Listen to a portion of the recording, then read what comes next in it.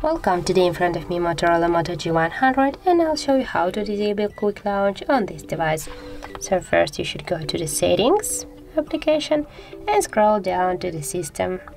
Now just go to the gestures, and here the first section will be the quickly open camera. Just tap here once on the switcher. Right now I'll show you. For example, when you just double